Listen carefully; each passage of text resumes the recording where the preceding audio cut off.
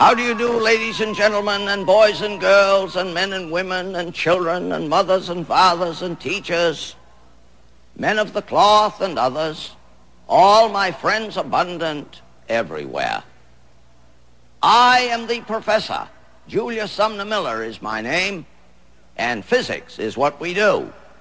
And we explore now why the Earth is flattened at the poles. Why it is flattened at the poles.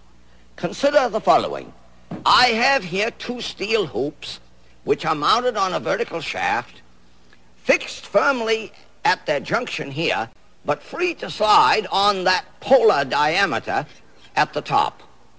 Now I am going to rotate this system about that central vertical axis in the manner of the Earth rotating, and I'll increase the speed of rotation, and you'll see an astonishing thing take place. Watch closely. Watch closely. Slow speed. I'm going to make it go faster. Go faster. Go faster. There it is. And you see that the Earth is flattened at the poles. This has enormous consequences. Enormous. You see, a point on the equator goes once around in 24 hours. A point at some northern latitude or southern latitude goes around in the same 24 hours, but less distance. Accordingly, we are moving. Those of us who live on the equator, or those who do, are going very fast, about 1,000 miles an hour. That reminds me to say to you, imagine all of the mystery of this. Not only is the Earth turning on its own axis, rotation, giving us the days and nights, but it is as a body going around the sun once a year, which we call the revolution about the sun. And let me say a word about that. Oh, because this is very enchanting. Look here. I am going to exaggerate the ellipticity of the orbit of the Earth around the sun. I've exaggerated it enormously. Notice it's nearly circular. But supposing we, for purpose of argument, make it like so, there is the sun right there. Now, I say to you, let the Earth be right here sometime of the year. Sometime. We say that line which connects the sun with the Earth is called the radius vector.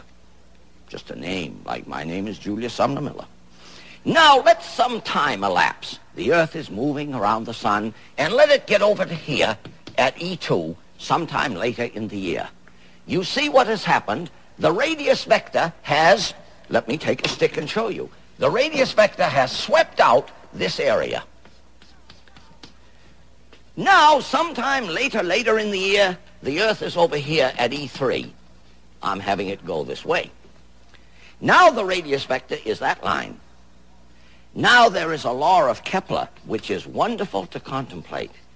Kepler, the second law, says that the radius vector sweeps out equal areas in equal times, meaning that there must become an area here, the Earth moving from E3 to E4, that area there swept out must be the same as this area swept out.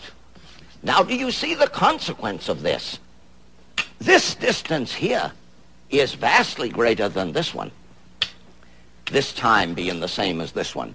Accordingly, when the Earth is nearer the sun, it has to go faster. Excuse me. Why? To keep out of the clutches of the gravitational pull of the sun.